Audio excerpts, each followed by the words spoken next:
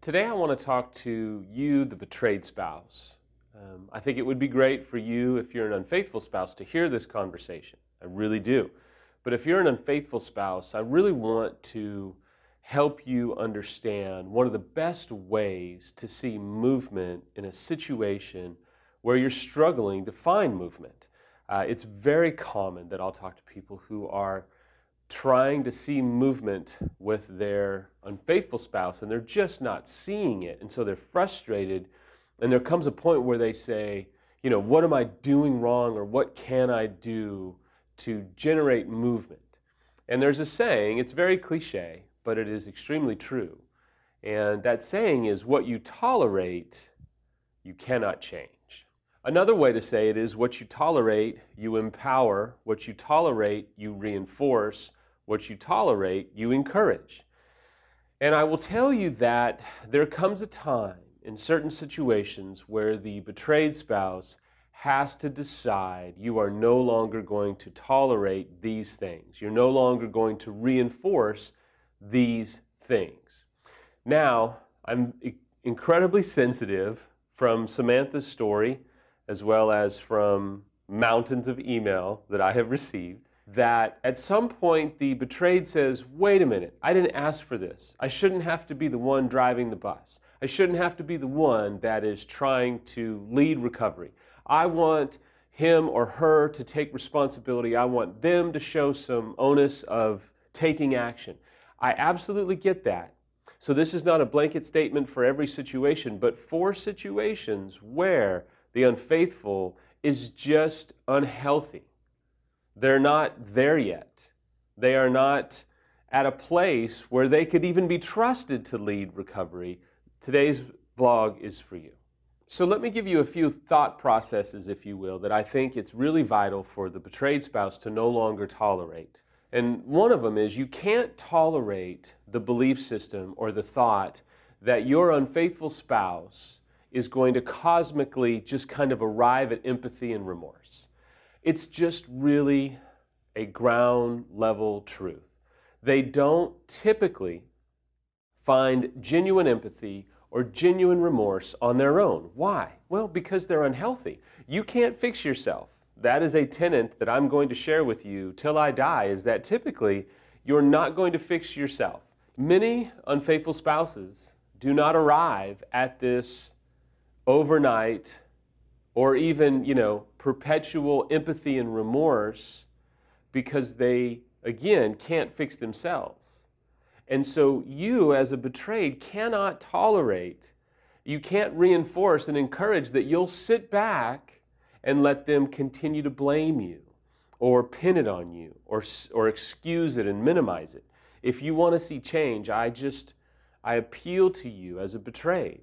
You're going to have to come to the point where you say, okay, I'm no longer going to allow and encourage and reinforce the fact that you get to blame me for your infidelity. We're going to go get help. We're going to go get expert help. I'm no longer going to allow this to continue in our life. Another belief system that I think you have to really wage war against is the belief system that you are going to tolerate their ambivalence. I see the best movement when a betrayed spouse, in a situation where there's ambivalence, decides to say, you know what, listen, no longer am I going to tolerate and reinforce your ambivalence. Now, the trick is to not say it's either me or the affair partner, because typically you don't get a lot of movement that way, because they're usually unhealthy and they're usually too far deep in. They're so out of sorts that it's really hard for them to let go of a drug like euphoria that they have been messing with.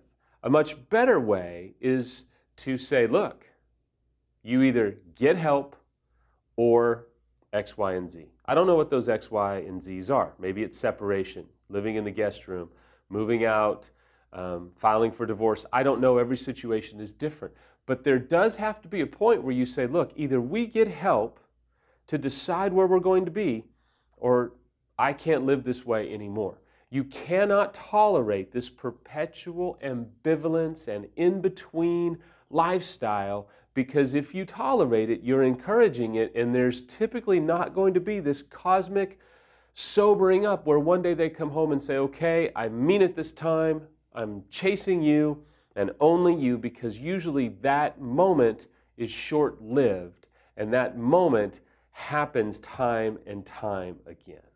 Here's another belief system that I think you have to really wage war against, and that is that the unfaithful spouse gets to have recovery on their terms. I'm sorry, you just cannot tolerate that mindset or approach, because if you do, it's going to wreak havoc on you, it's going to wreak havoc on recovery, it's going to not really produce much results at all. Typically what's going on is the unfaithful spouse is wanting life on their terms no matter what anyway. They're torn, they've gone back and forth, or they've had multiple affairs, or they've had this long-standing affair and they're not ready to give it up. I don't know. But I will tell you that if recovery is on their terms, you have a problem. If they continue to rattle off, well, I just don't like professionals, and oh, I don't trust counselors, and oh, I had a bad experience, and oh, I just don't like groups, and oh, there's always an oh. And there comes a point where you have to say, I can't tolerate this anymore. If you want to see movement, if you want to see change, you have to come to the point where you not become this raging lunatic, but where you become very calculated and very strategic. Finally, you have to look out for the fact that you don't want to be in a situation where you make your unfaithful spouse a rock star. What that looks like is the affair partner is pursuing them and chasing them, and then the betrayed, you are trying to get them back. And so what happens is they get to kind of live in the middle. They get to, well, I'm just not sure, and I'm just uncertain, and I'm kind of going back and forth, and I don't know, and I want to be with you, but I can't let go, and all this stuff. I get it. But you can't let them be the rock star where they're getting all the attention from you and they're getting all this attention from the affair partner. There has to be a moment where you say, no, I am no longer going to tolerate this. I'm no longer going to allow this. I'm no longer going to encourage this. I'm going to take some of the power back.